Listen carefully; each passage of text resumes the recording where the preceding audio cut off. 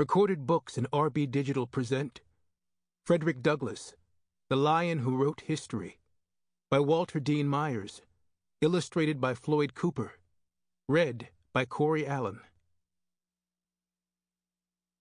This is the story of how one man's careful decisions and many accomplishments not only made his own life better, but in many ways changed the history of America.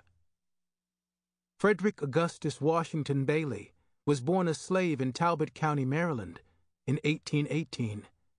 His grandmother, Betsy Bailey, was also a slave, and she took care of young Frederick. When he was about 9, he was sent to live with slave owner Hugh Auld and his family. He was given chores to do around the house and helped care for the family's children. Soon after he arrived, Frederick saw Sophia Auld, the mistress of the house, teaching her children to read. He wanted to learn too. Seeing how eager he was, Mrs. Auld started giving him lessons along with her own children. But when Hugh Auld found out that his wife was teaching Frederick to read, he objected. "Teaching a slave to read will make him unfit to be a slave," Mr. Auld said. Sophia was not happy, but she understood what her husband meant. The ability to read would expose slaves to ideas and information that would make them unhappy being owned by someone else. Frederick also understood what Mr. Auld was saying. He thought hard about how the slave owner linked reading with slavery. Frederick listened carefully to the Auld children. They spoke clearly and directly, and he knew that it was because they had also read the words they used. He felt that reading could make a difference in how a person lived.